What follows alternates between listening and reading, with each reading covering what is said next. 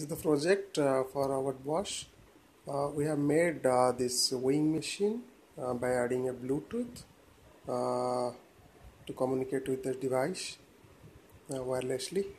So when you put some weight, this reading is immediately coming over here, and after doing few setting changes as per robot wash requirement, uh, it will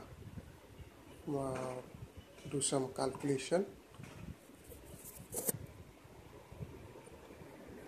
So finding the number of quantity in counts. So this is how it is. And when we are made a server, so when we press the send button, it will come to the server, and in turn this will be saved in a Excel file.